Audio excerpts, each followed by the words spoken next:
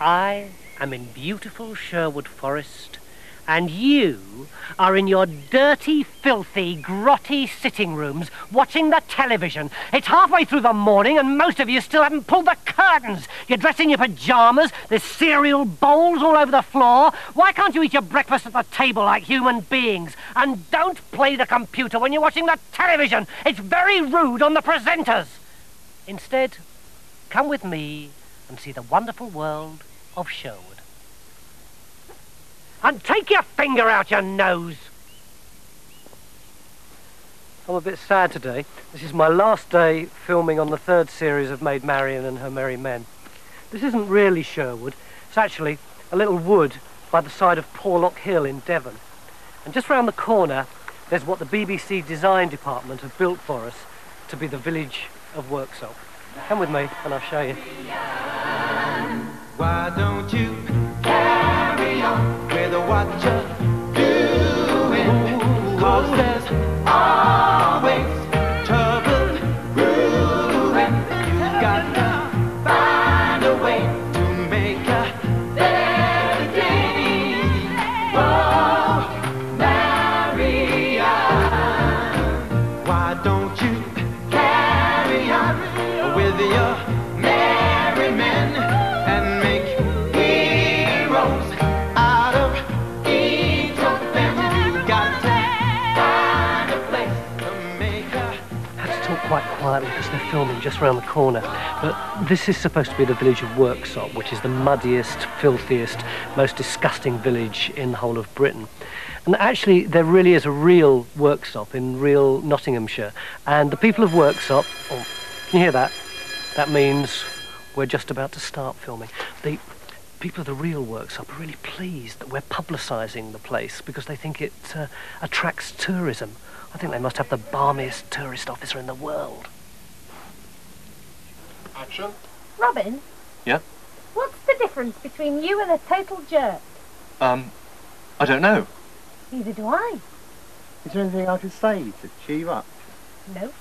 Is there a difference? Not even have this bag of silver? Yeah, that helps a bit, little Ron. That's marvellous, mate. I am actually over here. I'll tell you what, let's leave these line out, shall we? Is that the That's easier a good one? idea. Yeah. It's developed from the first series. I mean, we're now just making the third series. The first series, we were finding our way. We had new locations and new characters, and we didn't know quite how it would all work out. You know, we were finding our way with the music and so on.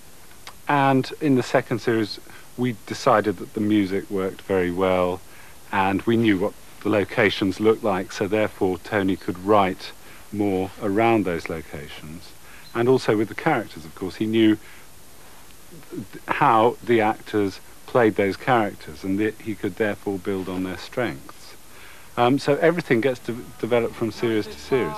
We've now got more music. In this series, we've got full choreographed dance numbers. I mean, you'll see Tony singing and dancing. Big as a mountain, round as to be, super duper doopy, Father Bloopy. One of the great things about writing the series was that I could choose which part I wanted. It did cross my mind that I might like to be Robin Hood, but then quite honestly, I've always thought that Robin was a little bit of a wally. And I decided that what I'd like to do best was be the baddie.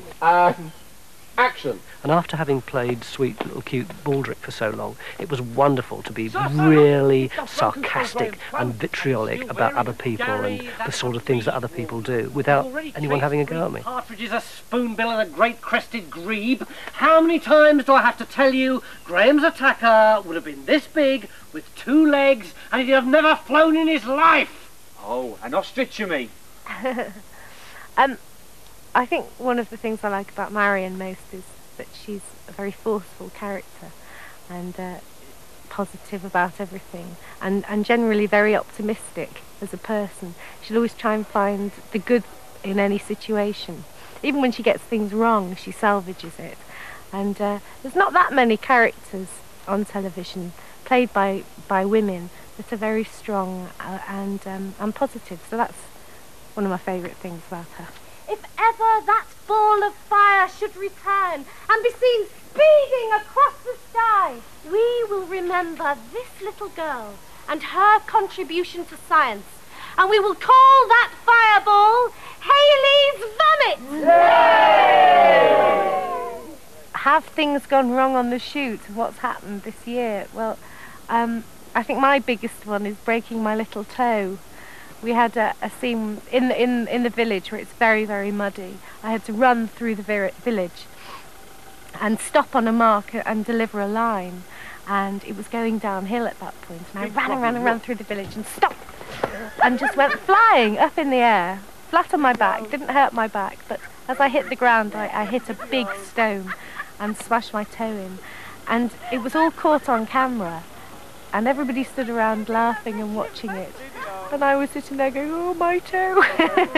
And I thought I'd just bruised it and I hadn't, I'd broken it. So I'm still a bit hobbly about that one.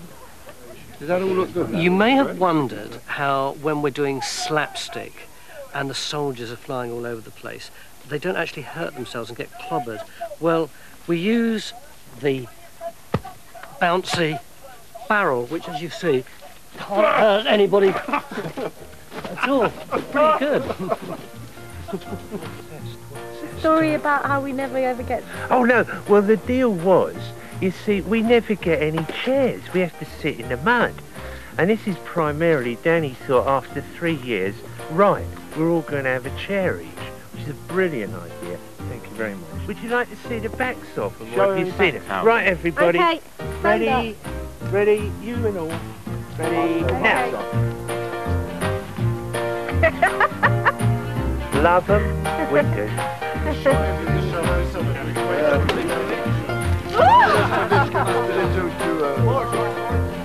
Get wet!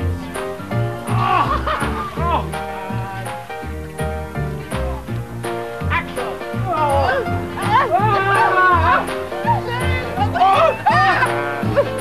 Cut! There we are, that's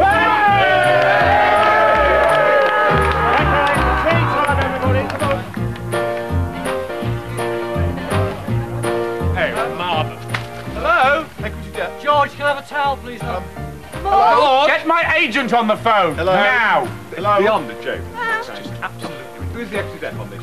Philip Schofield would never stand for this, you know. No, he would actually. And Philip's a personal friend of many of us here. Yes. Oh, yes, an actor's life for me, eh? Didn't that look right?